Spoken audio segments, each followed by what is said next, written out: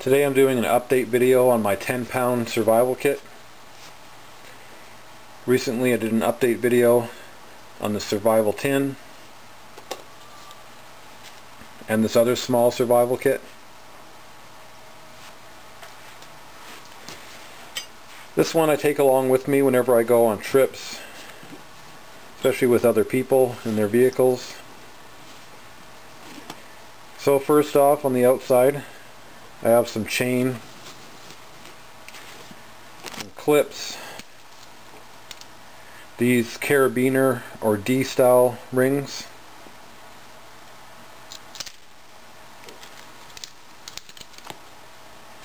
Also have a thermometer.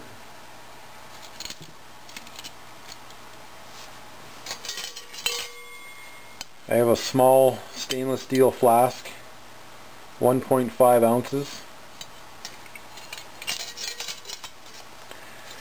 And I also have a stainless steel mug. Normally during the summer I have a water bottle, but during the winter I carry this mug. I just find it easier to melt snow in here. I can also make hot chocolate, tea, soup very quickly. And the strap is just an old leather belt. The thing I like about this is anything with a belt loop on it, I can attach it and carry more items if I want to.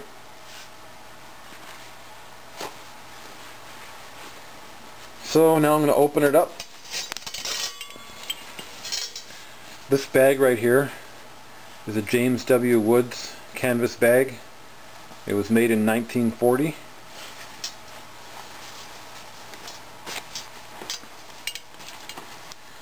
So I'm just going to start pulling things out. Tensor bandage.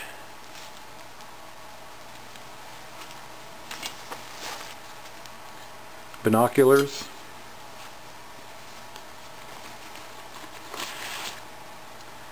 Little notepad.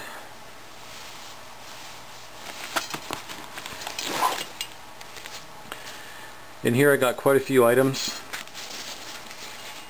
The one problem I find with these kits is the one thing that you need is always at the bottom and you got to take everything out. It's kind of a pain, but I don't see any way around it.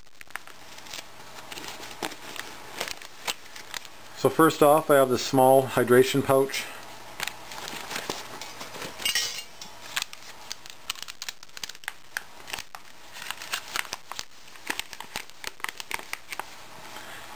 This holds 20 ounces of water. It's BPA free. I actually found this at Staples. It's got a clip so you can attach it to the outside if you want to.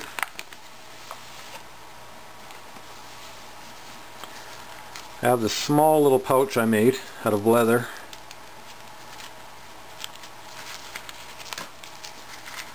And one thing I always like to carry in all my kits, if I can get it out, is some money.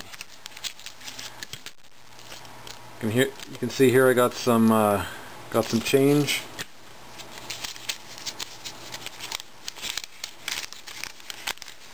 And some cash, a 20, 2 10s and a 5. It's always good to have some money with you. I have a small pry bar.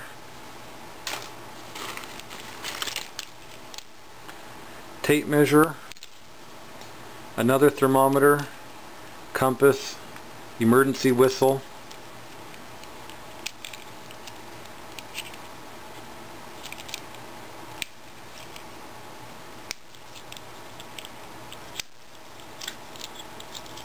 Magnifying glass.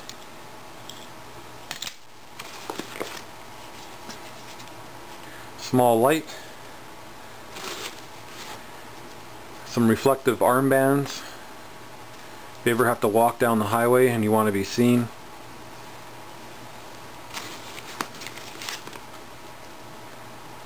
Watch and compass. some hand lotion, Polysporin on the go,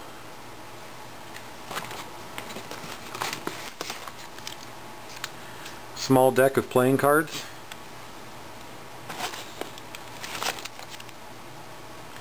some sanitary wipes, some soap leaves,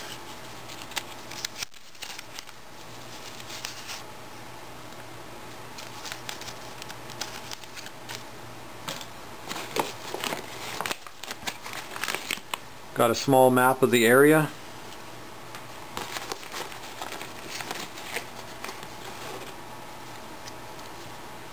one lighter with wire and elastics, and another one with cordage wrapped around it.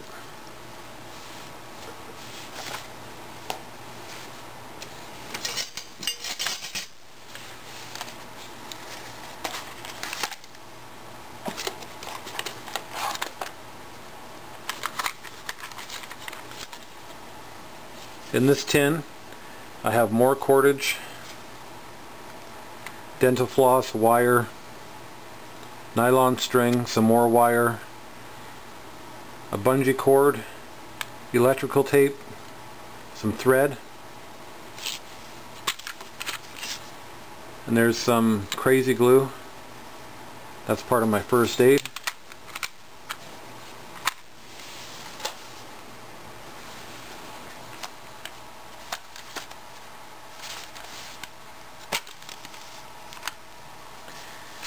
In this tin I have a little bit of first aid, and this side's for if someone's choking, earplugs, piece of a hacksaw blade, great for cutting through a chain link fence if you had to, candle,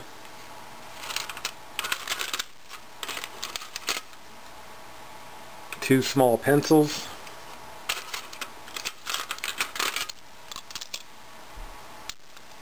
nail clippers, small sharpening stone, paper clips,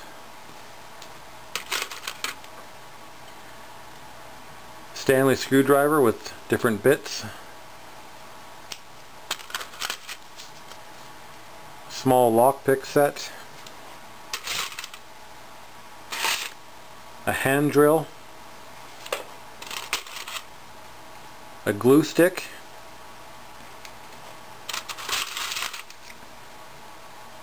zip ties, a pen, a few different sizes of Allen wrenches, some Q-tips,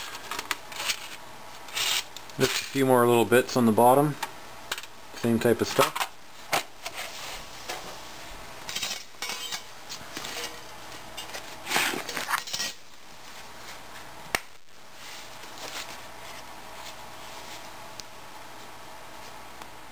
So in this container I have some flavored iced tea, a whole stack of, some of these are wet naps, some of these are alcohol prep pads, very good to have for first aid. I got two large 4x4 sterile gauze pads, hot chocolate. I have some heavy-duty tin foil, a rain poncho, and some emergency instructions.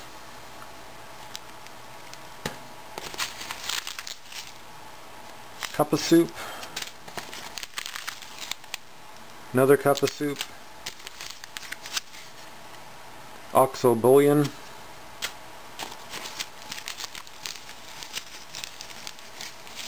some salt packages, a little bit of jam, a couple of more bouillon cubes, some foot and or hand warmers,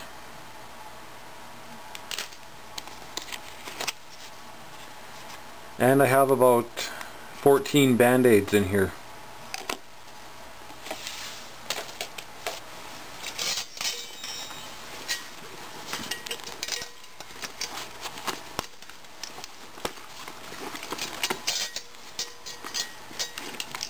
On this side I have a Maglite with cordage wrapped around it, my Swiss Army knife,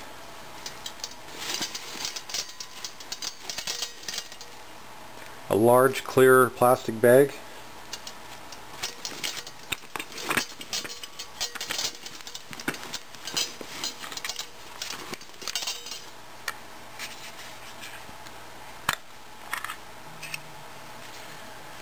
in this container I have couple of buttons, 2 needles, some more thread. That is a piece of soap I just cut from a larger piece of soap, and 2 spare batteries.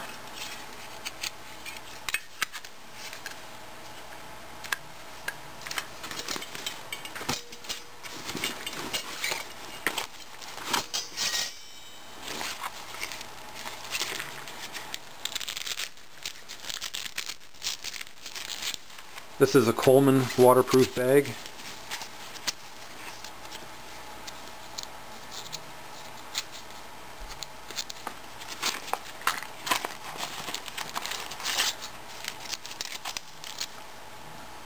I have 1 condom to hold water, 10 Aquatabs,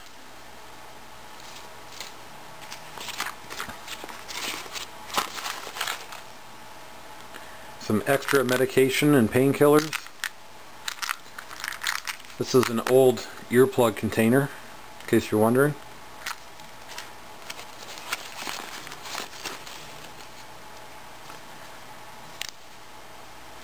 This is a sound amplifier. I think it'd be a pretty good thing to have in a survival situation. You're supposed to be able to hear conversations up to 900 meters away or something like that.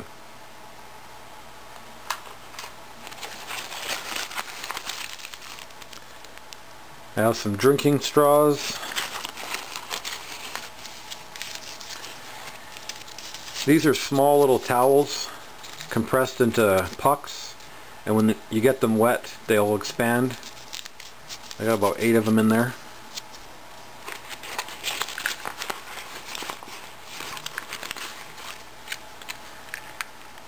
And this here looks like an iPod,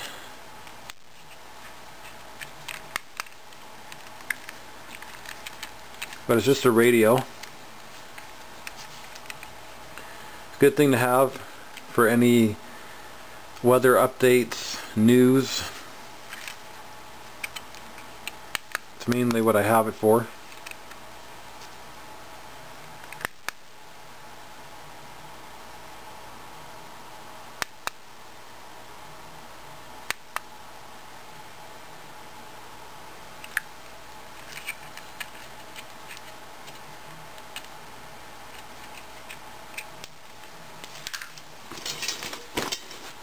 See what else I have.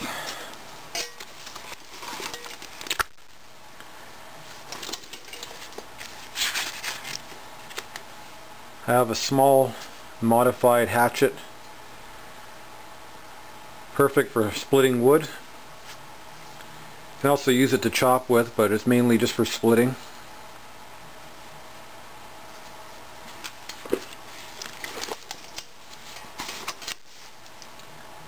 Another lighter. This is a small grill. It came from a toaster oven. It was actually a little bit bigger than this, but I cut it off and filed the edges. This is really nice to have when you're cooking or heating up water in this cup. You just put some rocks around the fire, put the grill on, or some logs. I just find it way easier to cook when you have a grill. And you can see it fits perfectly inside the bag.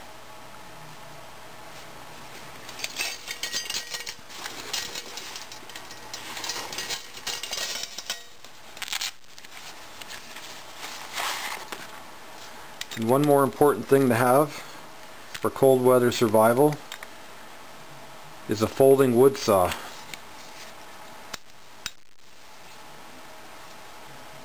I've used this many times. Cuts wood fairly easily. Anything from really small to maybe 5 inches at the most. Anything bigger than that is pretty hard to cut.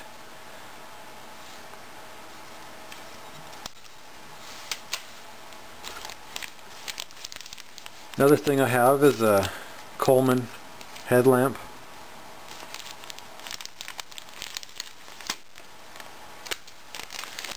And last of all, one thing I really wanted in this kit was some shelter. And what I found was a shower curtain liner. You can see it's 70 inches by 72. Clear.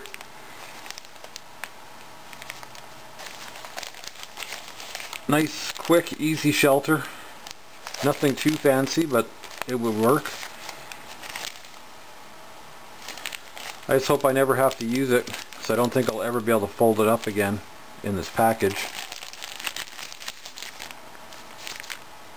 But it's nice and compact. One thing I really wanted was a quick, easy shelter.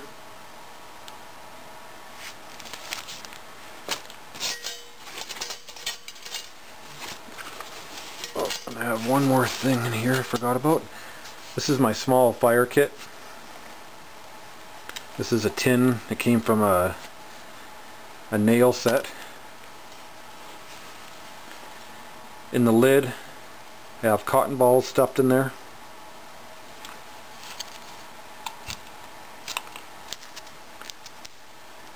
A tea light. These will burn for almost 4 hours.